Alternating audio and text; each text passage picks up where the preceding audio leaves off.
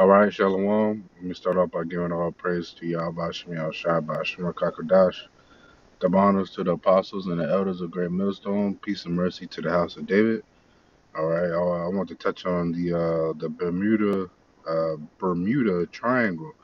All right, I'm gonna play a quick clip before I get that clip, let me get the scripture. Psalms 120, 104 and verse 26. Let me start at 25. It says, So is this great and wide sea, wherein are things creeping innumerable, both small and great beasts.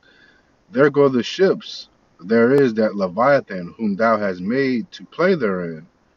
These wait all upon thee, that thou mayest give them their meat in due season. All right. Hey, so the Leviathans, man. All right. You know the beasts that's out there in those deep seas, man. All right, those are the it's Leviathan, that's taking them down, man. All right, that's his meat in their due season. All right, let me play this clip, and Lord willing, this video is edifying. The Bermuda Triangle mystery has been solved.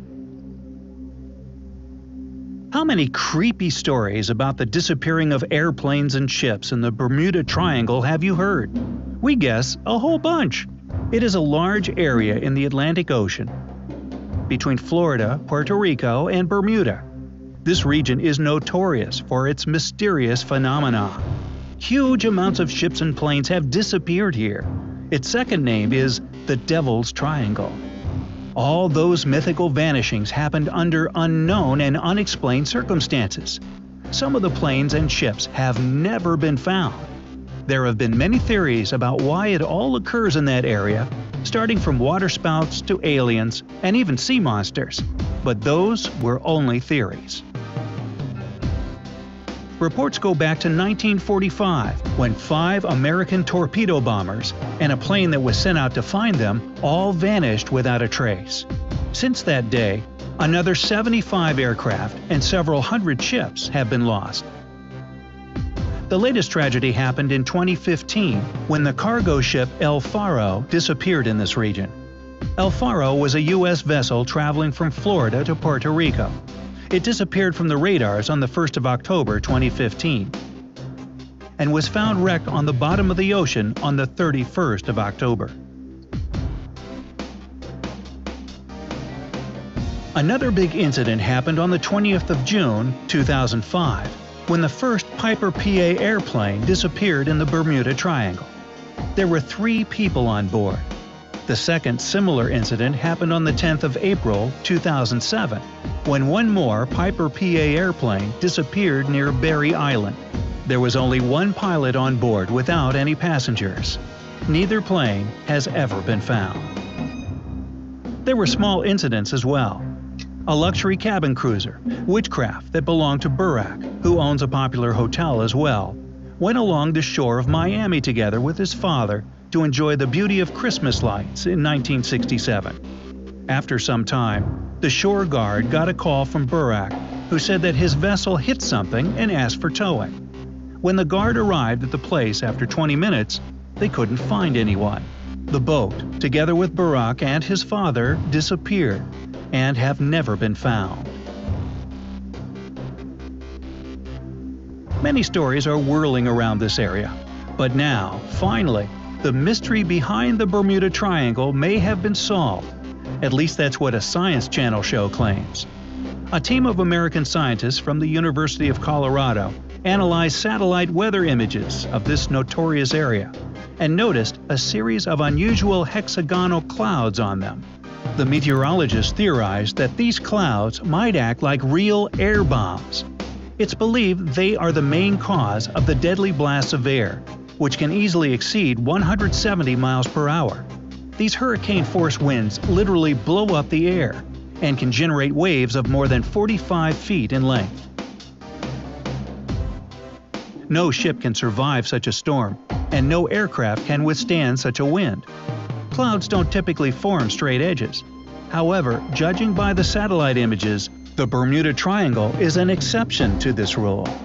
The announcement of this theory has motivated a lot of further research.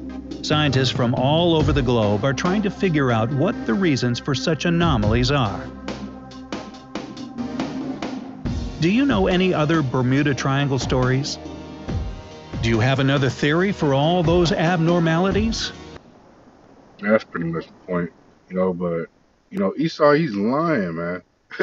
Saying that it's the mystery has been solved, man. That it's either abnormal weather or what they call aliens, which is really uh, the angels of the heavenly Father. All right, but that's that pride of Esau, man. Thinking that he's gonna discover the depths of the sea. All this nonsense, man. All right, you know, when really, they try to say that the mystery has been solved, to keep, to keep the panic of the masses, but none of that has been solved, man. Esau, he hasn't discovered much of this, much of this earth, man. All right, but he won't admit it. All right, this is Jeremiah chapter 31 and verse 35. It says, uh, "Thus saith the Lord, which giveth the sun for a light by day, and the ordinance of the moon and of the stars for a light by night, which divideth the sea when the waves thereof roareth. The Lord of hosts, Yahweh, Hashem Yahushai is his name. If these, if those ordinances depart before me, saith the Lord Yahweh, then the seed of Israel also shall cease from being a nation before me forever." So the children of Israel, we're still here today, all right, because we still see the sun and the day, all right, we still see the moon and the stars as a light in the night, so that's how the nation of Israel is still here today, all right. And verse 37 this is the point. It says, "Thus saith the Lord Yahweh Hashem Shai, if heaven above can be measured, and the foundation of the earth searched out beneath, I will also cast off all the seed of Israel for all that they have done, saith the Lord." All right, yeah, that's the Lord boasting, man. He's that confident, all right, because he know that, that these Edomites, man, they're not going to be able to search out, this world, man. All right, so when Esau he has his aircraft going off into the Bermuda Triangle, all right, they call it the Devil's Sea, which really is the Lord's Sea. You can't give that much credit to the devil, man. All right, it's the Lord's Sea, man. All right, it's Yahweh Ba'ashem Yahushua Sea. All right, when he sends out his aircrafts, all right, his ships, you know, that's just for the destruction. All right, who knows what they're really trying to do out there, man? They're trying to, probably trying to search other parts of the world. They're trying to do all their Esau tactics, man. Heathen customs, man. You know, but what did the scripture say? The scripture says, "Search out things that are too hard." Search. Let me just get it. "Search not out things that are too hard for thee." All right. Sirach chapter 3 verse 21 says, "Seek not out things that are too hard for thee, neither search the things that are above thy strength." All right. These things that Esau search out, that's what gets him killed. All right. That's what gets these Edomites killed, man. Searching out things that are above thy strength. All right. You can't search out the depths of the sea. All right. You can't search out the depths of the heavens, man. All right. You just can't do it, man. All right. The Lord, he's reserved that for the elect. All right. Let's get that out of the way. He's reserved that for the elect. All right, once we get those spiritual bodies, we're gonna understand the depths of the sea, and all right, the depths of the heavens. All right, but until then, all right, Esau, he's not gonna get it, man, because he's not even that. Esau, Edom, all right, the Hebrew Edomites, all right, they are not that chosen nation. All right, it's the nation of Israel. All right, which consists of these so-called blacks, Hispanics, and Native Americans, man. All right, the depths of the sea and of the heavens, all right, and all the things that are unsearchable, all right, that's for the nation of Israel to know, all right, in the kingdom of heaven, all right, you know. I think it is a scripture that says unsearchable.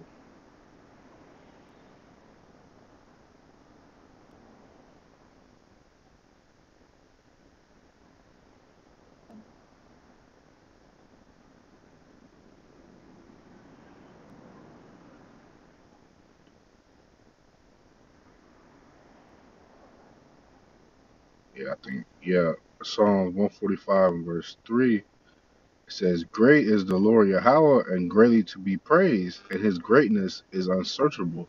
All right, you can't search out the things of Yahweh by Shem Shah, man. All right, but the pride of Esau, he's going to keep doing it, man. All right, and that's really why he's departed from the Lord, man. All right, uh, Sirach chapter 10, verse 12 says, "The beginning of pride is when one departed from the Most High, and his heart, his mind, is turned away from his Maker." All right, that's Esau from the beginning, man, from the get go. All right, that pride, man.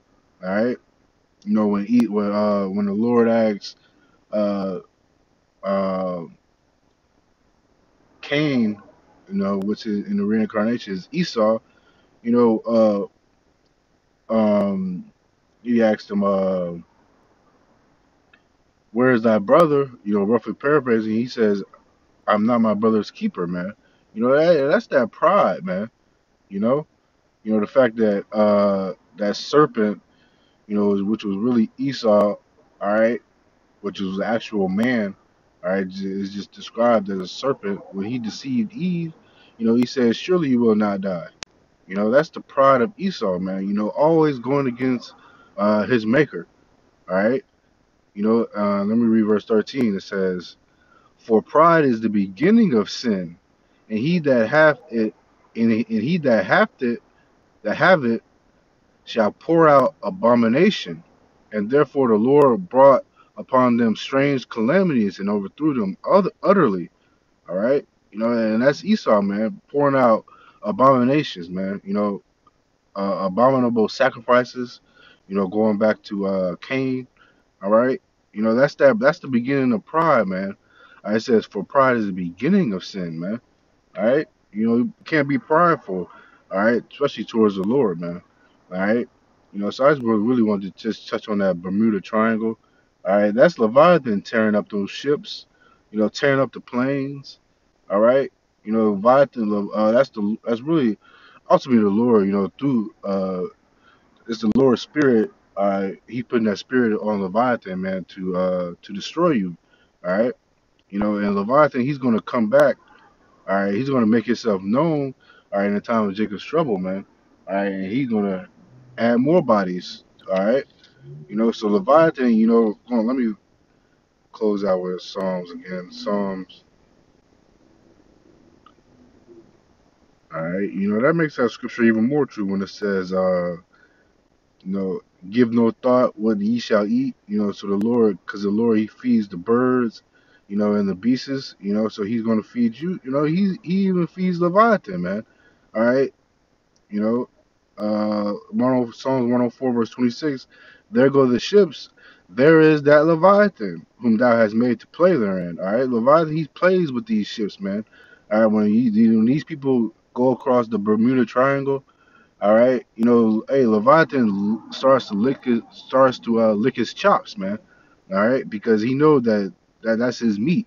All right, it says these wait all upon thee that thou mayest give them their meat in due season. All right, hey, Leviathan, he gets fed. All right, hey, through the pride of Edom. All right, as far as probably a mixture of some coon jakes, going along with it. All right, hey, but that's the pride of Esau, man. All right, always willing to search out things, that is above thy strength, and it gets him killed, man. All right, I just want to close out with that. What we're in this video is edifying. I'm gonna give all praise to Yahweh Shem Shai, by Hashem Rakah Qadash.